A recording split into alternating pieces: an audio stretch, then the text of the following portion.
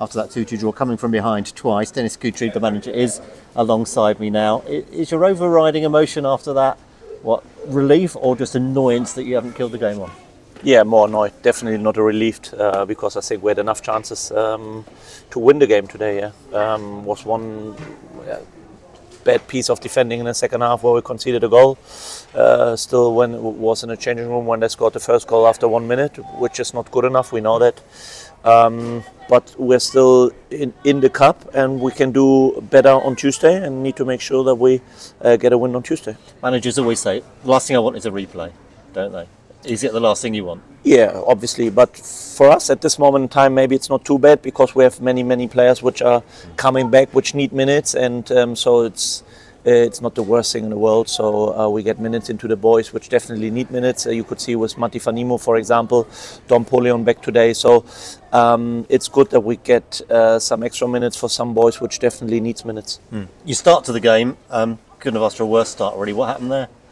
Yeah, it was one set piece not defending enough, so or not good enough. We will watch it back and then we see. But definitely we have to do better. We can't be down 1 goal after 1 minute. It gives them so much confidence. Regardless, I think we had, I don't know, it felt like we had 90% possession. We were all around the box, had numerous box entries, some crosses, some shots, some cutbacks, some whatever. Still couldn't get it over the line. At least we had have scored from 2 set pieces. That's positive. And we created some chances. Obviously, you always want to have more and you want to see better and you want to see more clear-cut chances. But if an opponent defends with 10 players in the box or with 9 and 1 up top, it's always difficult. And it will be the same on Tuesday. We need to find solutions. And as I said, there were some positive things today, but some negatives as well, because obviously you need to be able to beat a side which is 1 league below. But as I said, we still have a good chance to come into the next round, and we have to do better on Tuesday. Yeah, and both the goals, I think, both came from corners. The goalkeeper seemed to be, for some reason, struggling with some of those high balls in the area. Were you deliberately targeting that? Is that where you saw, perhaps, where you would convert from set piece? Yeah, we always do our homework, and that's obvious to see, and everyone in the stadium could see. So there will be the same on Tuesday, and that's positive. But apart from that, we need to be sure, need to make sure that we're up for it, and that we chase the game from the first minute. It's not 30 minutes extra time; it's 90 minutes plus extra time, and we need to be ready for that. Yeah, exactly. Are any of your players claiming the goals, or were they both own goals? I don't know. I can't tell you. No. Okay.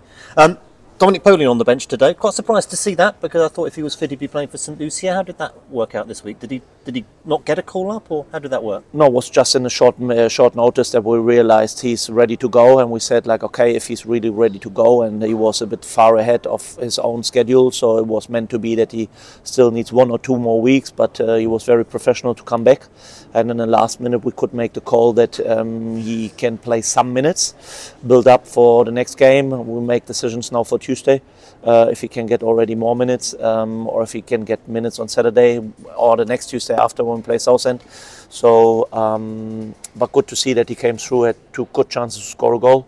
And I'm pretty sure next game or second next game, whatever, he will score his goals and he will be fine. Yeah, I mean, it looked like he was going to score today, didn't it? I mean, as soon as he came on, he's been itching, making up for lost time while he's been out injured. How good is it, how important it is for you and for the rest of the team as well, and the supporters, to see him back out on the pitch? No, it's amazing. You could see even the fans were so happy to see him back. That was amazing to see. For me as a manager, it's always good to see that you have players available, and you could see we had 18 players available today. That's always a good situation for me, and they will come back shortly, the other players as well. So we are in a much better position than where we have been 2 weeks ago. Yeah, a couple of other players I want to ask you about. Matti Fanimo got his first start for the club. How did you feel he got on? Oh yeah, he played a good game, had 2 chances to score a goal, had an impact on the wide side. So I'm happy with him. Came through fine, didn't pick up another injury as far as I know. So that's positive to see, and you can see he will make us stronger. Similar to Dom Polion when he was on the pitch, you could see there was straight away a little bit more determination, and he had a chance straight away, I think 30 seconds after he come on, where he could have scored. So you can see there is definitely positive signs going forward. And the other one, I'll ask you about a player who actually wasn't involved today, Jordan Ibe on the bench. So you brought him in. Obviously, he's done at the very, very top level in this country. What can he add to the side? He's not been involved in football for the last couple of years, so could be seen as a risk. But you obviously feel it's a risk worth taking. Oh, for me, it's not a risk because he's an outstanding football player. He needs a bit of time. He needs to get used to it. He needs to his body needs to get used to playing football again and being sharp and being ready. And the things which I saw in training, they are definitely very, very promising for me. I'm looking forward to have him on the pitch, and he's a great signing for the club because you don't have often the opportunity to sign someone like him. And from this point of view, I think it's a win-win situation for him and for us. If we get him back on track, he won't be long with us. That's my gut feeling. But I think he can already see what we try to do and what we try to achieve together as a club and as a team, and he wants to be part of it. So I'm just looking forward, and we need to make sure that he's really sharp and ready to go. And then, as I said, he definitely will help us. Okay, good luck on the replay Tuesday night. Dennis, thanks very much indeed for talking to us. Thank you.